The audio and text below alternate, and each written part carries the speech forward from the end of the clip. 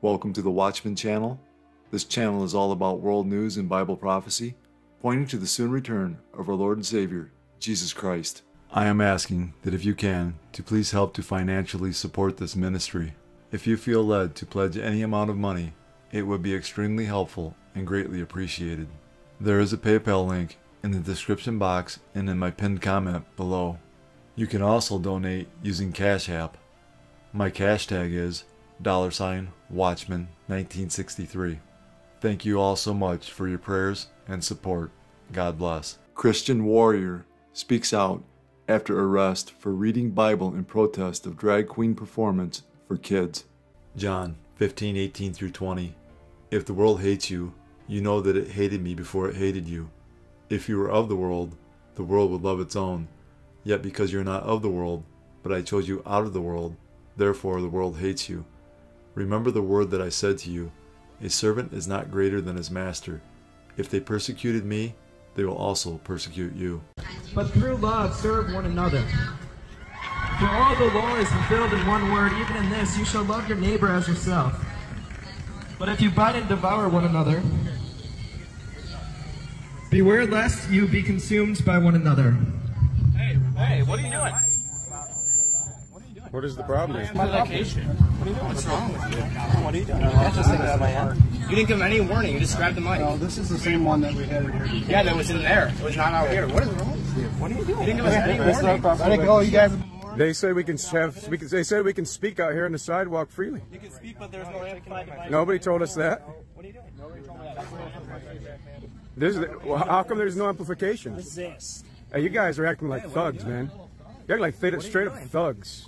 Hey, you're taking away my property. He has every right to be out here engaging in speech. He has every right to be out here engaging in speech. I just wanted to ask a simple question. I know, a Nazi group showed up at the event Saturday and people were talking about that. And I just wanted for all of us to really think about this. What's wrong with Nazism? Like seriously, what's wrong with Nazism? Because imagine for a moment that there's no God above us, no hell below us, no heaven to live for, as John Lennon wanted to imagine. If we are truly the result of evolved stardust and our ancestors were fish and we're the descendants of monkeys, then where do we find our value as human beings? What's wrong with Nazism unless if you understands that the God of Scripture says that we are made in His image. And so to murder innocent people is a violation to God's commands. As a Christian, I can say that what the Nazis did in Nazi Germany was completely horrific and that they should have been resisted. In fact, the number one people group that resisted the Nazis were Christians. And the reason why was because they had a worldview that says that people are made in God's image and that they have worth and value. That's why Nazism is wrong. But if we're going to reject the Christian worldview, then we can't hold on to the fruit that comes from the Christian worldview while denying the actual foundation. Intolerance is an interesting word. Tolerance, intolerance, hatred, love, bigotry, things like that. Because really every culture has something that it's intolerant towards and something that it's tolerant of. I mean, there are things like murder and rape and stealing and just crimes that we are intolerant towards as a society. And so every society has something it's intolerant towards. The question is just, what is our object of intolerance and what is our object of tolerance? When I showed up Saturday, all I did was read from Scripture on the sidewalk. I read from the Bible, Galatians. And by the way, I wasn't reading Romans 1. I wasn't reading any passage that spoke against homosexuality or anything like that. I was reading a passage from the Bible about love. And I was arrested. No reason, not given any warning, not told anything about my amplification needing to be turning down. I was arrested and taken into custody simply for reading the Bible on the sidewalk. You see, as we become more and more tolerant of sexual immorality in our culture, we've become more and more intolerant towards Christian morality. And the more we become intolerant towards Christian morality, the more we're going to see lawlessness in our streets. The more we become intolerant of Christian morality, the more we're going to see Nazis. The more we're going to see people who don't hold to a Christian worldview, who think that everybody is a result of animals, and therefore if we are animals, then why can't we just act like animals? We were called a hate group. We were told that we don't want to understand the other side, and I just want to set the record straight. I am more than happy to have that conversation with the other side. I did speech and debate throughout high school, and one of the things that we were taught in debate is that you can't make an argument for your side until you're able to make the argument for the other side. I've sat down and had hours of discussions with LGBTQ activists. I completely understand the other side. I want to understand the other side. But drag queens twerking on kids in lingerie is unacceptable. And that's something that we have to notice as a culture. We can have our disagreements, but there comes a time when we have to understand that we are all going to stand before God one day. And we're going to have to give an account for what we have done with the children in our society, the innocent minds and the children who deserve to be protected. Thank you. Brothers and sisters, persecution is coming. Believers in Jesus Christ believe in the authority of the Bible. We believe homosexuality is a sin and marriage is between one man and one woman. We believe in the sanctity of life and that abortion is murder and is a sin. We believe God created us male and female, and it is a sin to identify as a transgender. We believe Jesus is the only way to heaven, and that believing in any other way will send a person to hell. Get yourself spiritually prepared, because true Christians will be persecuted like no other time in history. This persecution will be based off of what the world perceives to be moral and right, and not what the Bible says. The sad thing is that many people who profess to be Christ followers will go the way of the world. These professing Christians are called lukewarm in the book of Revelation and are not saved. The world will persecute true Christians, and Scripture tells us the lukewarm Christians will persecute them as well, as we read in Matthew 24:9 and 10. Then they will deliver you up to tribulation and kill you, and you will be hated by all nations for my name's sake. And then many will be offended, will betray one another, and will hate one another. Many who professed faith in Jesus as the Messiah in easier times will deny him and cooperate in exposing those who are true believers. The external hatred from the world puts all true believers in Christ under pressure. This in turn produces internal hatred among the professing Christian community during the tribulation. When the pressure comes, those who are not genuine believers will do three things: fall away, deliver up one another, and hate one another. Matthew 24:9 and 10 lay out a future time of great persecution for true believers in Jesus. Many in the church will avoid this persecution by betraying fellow disciples in Christ to the persecutors. Persecution is coming. 1 Corinthians 16:13. Watch, stand fast in the faith, be brave, be strong. Jesus said, as a sign of his coming and the end of the age, there would be an increase in deception, false Christs who will deceive many, wars and rumors of wars, nation against nation and kingdom against kingdom, famines, pestilences, earthquakes, Christian persecution, apostasy, false prophets, and lawlessness, causing the love of many to grow cold. Jesus said all of these signs would come like birth pains. Jesus was likening last days events to a woman in labor. As the labor progresses, the pains increase in both frequency and intensity until the baby finally comes. As we get closer to Jesus' return, all the signs he gave us as a sign of his coming and the end of the age will become more frequent and more intense. All of these signs are manifesting around the world in our time. The Bible indicates that there will be a great apostasy during the end times, as we read in 2 Thessalonians 2:3. Let no one deceive you by any means, for that day will not come unless the falling away comes first, and the man of sin is revealed, the son of perdition. Falling away is the Greek word apostasia, which means defection from the truth, properly the state apostasy. Apostasia, from which we get the English word apostasy, refers to a general defection from the true God, the Bible, and the Christian faith. The end times will include a rejection of God's word, a further falling away of an already fallen world. Every age has its defectors, but the falling away in the end times will be complete and worldwide. The whole planet will be in rebellion against God the Father and our Lord and Savior, Jesus Christ. Every coup requires a leader, and into this global apostasy will step the Antichrist. I believe this takes place after the church has been raptured from the earth. Jesus warned the disciples concerning the final days, as we read in Matthew 24:10-12. And then many will be offended, will betray one another, and will hate one another. Then many false prophets will rise up and deceive many. And because lawlessness will abound, the love of many will grow cold. These are the characteristics of the great apostasy of the end times. By looking at the news headlines of our world today, there can be no doubt We are living in the final moments before Jesus' return. Drag queen Flamy Grant tops Christian music chart. The 41-year-old made waves in the world of contemporary Christian music last week when the debut album, Bible Belt Baby, landed the #1 spot for top album on the iTunes Christian music chart. One single on the album, Good Day, hit #2 in the top songs category. Luke 18:6-8. Then the Lord said, "Hear what the unjust judge said. And shall God not avenge his own elect, who cry out day and night to him, though he bears long with them? I tell you that he will avenge them speedily. Nevertheless, when the Son of Man comes, will he really find faith on the earth?" I am Flamy Grant. That's me. I am the shame-slaying, hip-swaying, singing, songwriting drag queen who spent 22 years as a worship leader before I started doing drag. What if more people did know that there was a worship song written by a drag queen?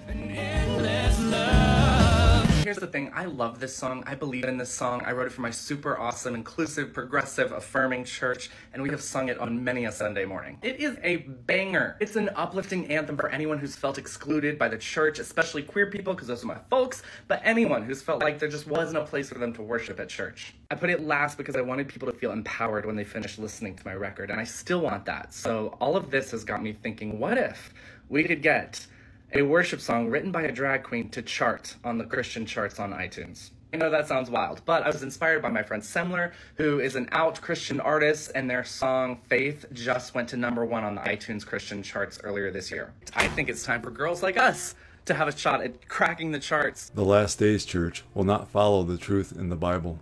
They will find false teachers to tell them their sin is okay, and not just that it is okay, but it is biblical, as we read in 2 Timothy 4:3-4.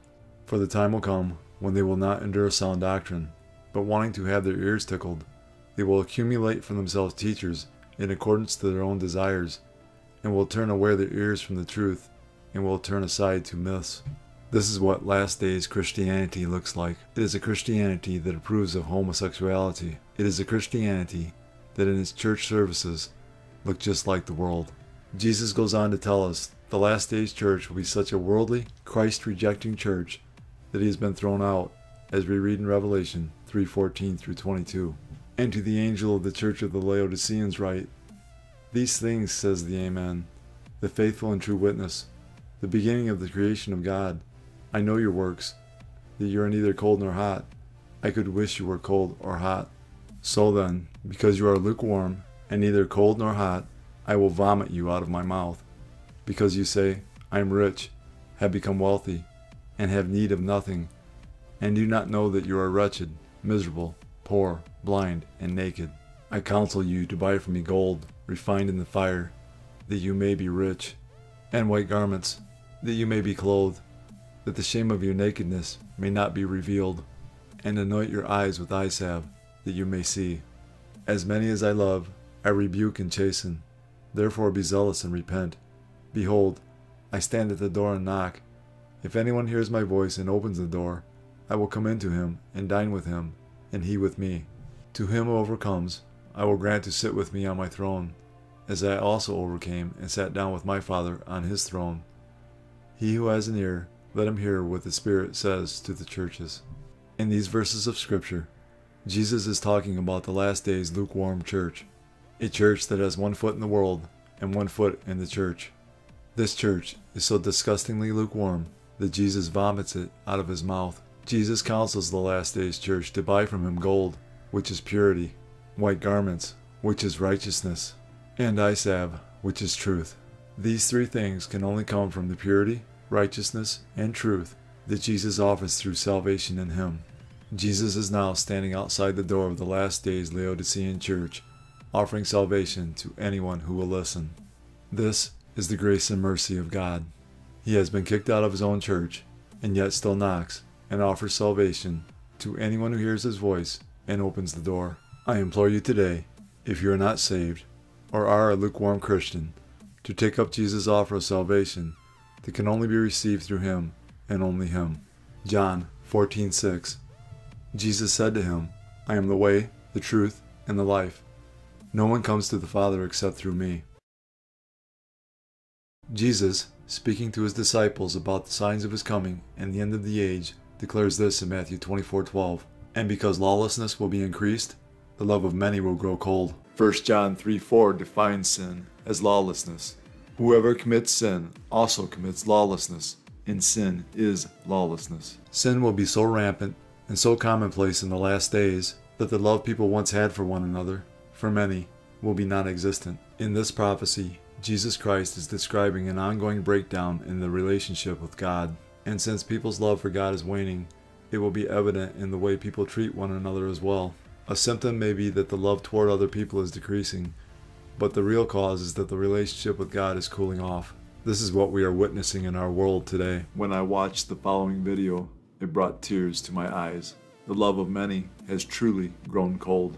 Disturbing scenes on our streets, triggering calls to the WAVE troubleshooters alleging patient dumping by local hospitals. This story begins December 1st at 5 p.m. with a phone call to our newsroom from a horrified University Hospital employee claiming security had just wheeled a woman all the way out to the corner of Hancock and Ali, just off hospital property, dumped the elderly woman out of the wheelchair on the sidewalk, and left. Minutes later, we shot video of her, still in a soiled hospital gown and slippers, breathing hard under a blanket placed over her in 36-degree weather, her stuff in a bag next to her. The employee claimed she sees this a lot. So I started watching, and on December 16th at 7 p.m., 35 degrees outside, I record 3 security guards surrounding an elderly woman with a walker, slowly escorting her out of the emergency room. She can't move fast. It takes several minutes to make it all the way to the same corner of Hancock and Ali. After they have her across the street off the hospital property, the security guards turn around and go back. When they clear, I catch up to her, and she says she can't breathe. They told me that I couldn't stay on the premises. Were you in there as a patient? Well, I needed to be a patient because I'm sick. What's wrong with you? I've got COPD. I got diabetes. So they wouldn't even treat you? The doctor talked to me for 1 minute. And they told you what? That I had to leave. What reason did he give you? He didn't give me a reason. She tells me she's homeless. I've got to go because I'm hurting. I'm in pain. I was in a car crash, and it completely shattered my hip and pelvis. Right here, I got like 30-something screwed. Matthew Hauber and his mother claim a similar story. They met us in front of Wayside Mission in the spot where they say he was dumped in October. Anywhere. They said, well, we can't find a rehab right now. Linda Hauber said when Norton Hospital told her they had a room lined up for Matthew at Wayside, she checked it out. I called Wayside Christian Mission and just to confirm, and they said no. They said we can't do that. We can't. You know, they have beds and they help them find jobs and stuff, but we don't take medically needy people. We don't do that. And then she says she had a conference call with the hospital staff. The social worker said, we're going to take him to a shelter. And I said, which one? And they said, Wayside Christian Mission. And I said, well, I know that's not true because I called them and they don't take him.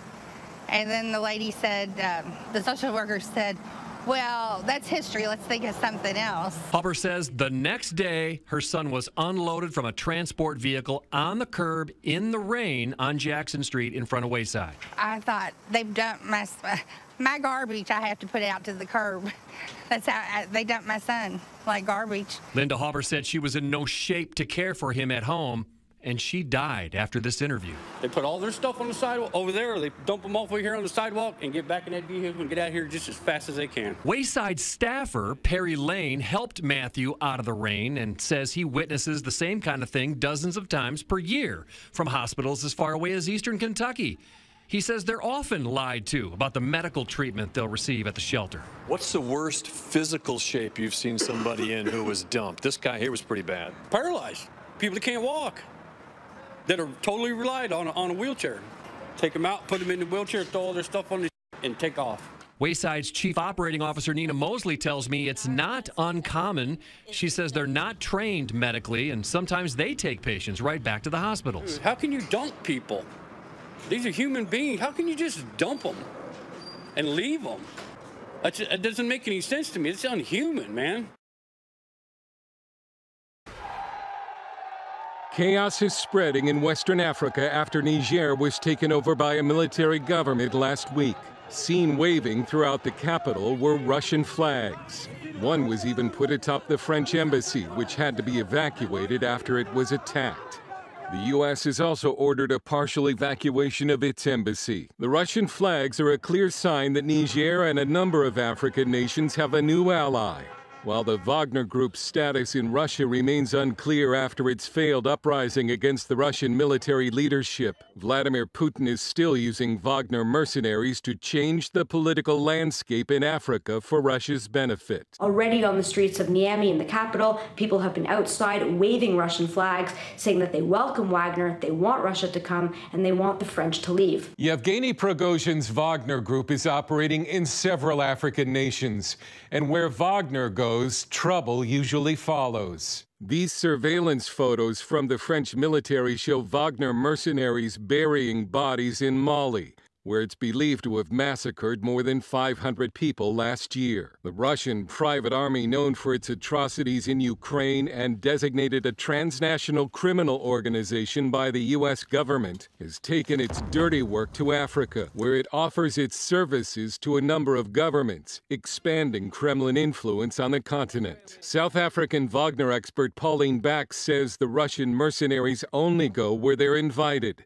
providing services African leaders want. It's not that Wagner just comes in and rolls into a country and does whatever it wants. It does this with the approval and often the blessing of the ruling elites. It provides private security to the people in power, offering military training to the army. It's basically an organized crime syndicate that is operating on behest of the Russian government. Retired FBI Special Agent Eric Karen is a security consultant for several African nations. They're essentially Russia's KGB, operating throughout Africa, committing crimes, committing murder. Western Africa now faces a possible war after a coalition of West African states vowed to restore Niger's president to power, while Mali and Burkina Faso vowed to defend the new military government. At the recent Russia-Africa summit in St. Petersburg, the military leader of Burkina Faso seemed very pleased to have his photo taken with Vladimir Putin.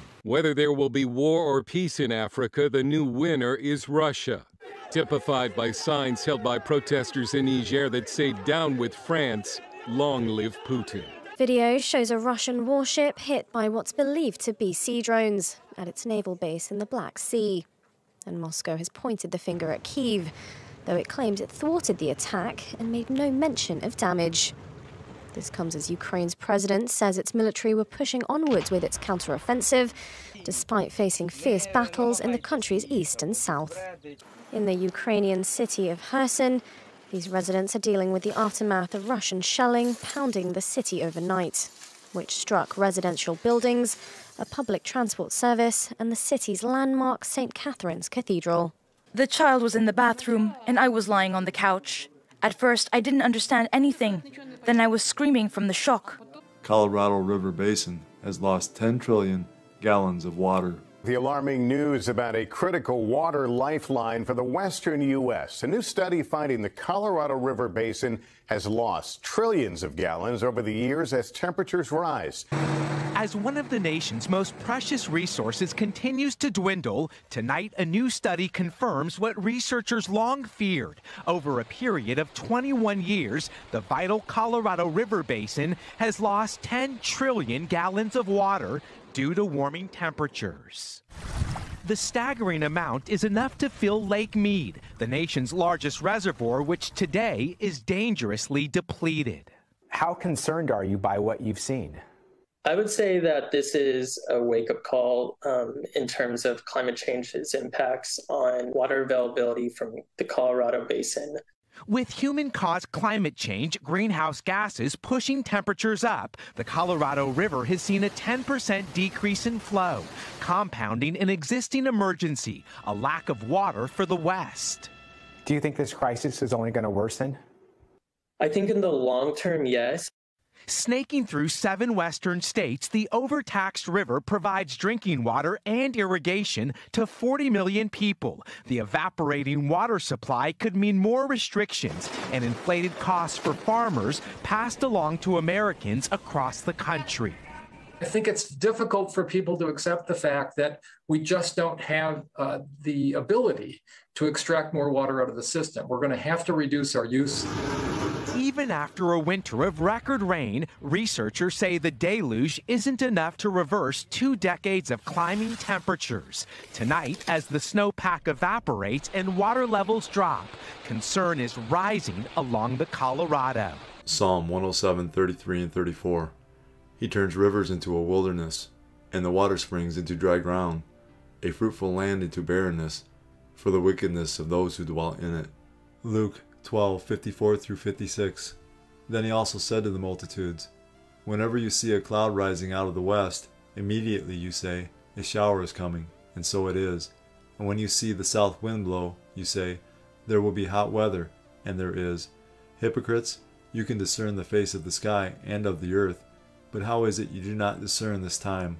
Jesus was rebuking the multitudes for not recognizing the times they were living in. Jesus, the promised Messiah, was standing right there before them, and they didn't even know it. If the multitudes of Jesus' day missed Jesus' first coming, how much more important is it for us today to discern the times we live in and make sure we don't miss the signs of his second coming? Are you discerning the times? The signs of Jesus' soon return are so strong now, and the evidence is so clear, that any person willing to accept the truth can see that the end of the world as we know it is near. For God so loved the world that he gave his only begotten Son, that whoever believes in him should not perish, but have everlasting life. For all have sinned and fall short of the glory of God. But God demonstrates his own love toward us, in that while we were still sinners, Christ died for us. For the wages of sin is death, but the gift of God is eternal life in Christ Jesus our Lord. That if you confess with your mouth the Lord Jesus, and believe in your heart that God has raised him from the dead, you will be saved. These are the ABCs of salvation. A. Admit that you're a sinner. B. Believe in your heart that Jesus Christ died for your sins, was buried, and God raised him from the dead. C. Call upon the name of the Lord, and you will be saved. Jesus paid the price for mankind's sin. He has provided a way to spend eternity with him and the Father. All you have to do is believe in the Lord Jesus, and you will be saved. God has already done all the work. All you must do is receive, in faith, the salvation God offers. Fully trust in Jesus alone as the payment for your sins. Believe in him, and you will not perish. God is offering you salvation as a gift. All you have to do is accept it. Jesus is the only way of salvation. That being said, we must repent of our sins. While repentance is not a work that earns salvation, repentance unto salvation does result in works. It is impossible to truly and fully change your mind without that causing a change in action. In the Bible, repentance results in a change in behavior. Repentance, properly defined, is necessary for salvation. One day, Jesus is coming. You may be at church. You may be at work. You may be asleep. God grant that you will be ready when he makes his personal appearance.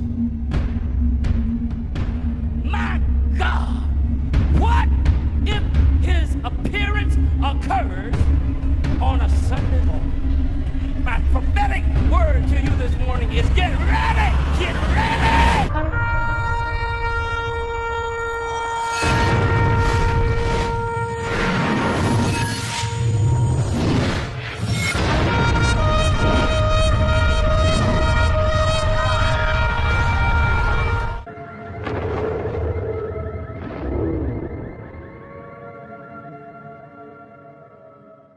Time is short.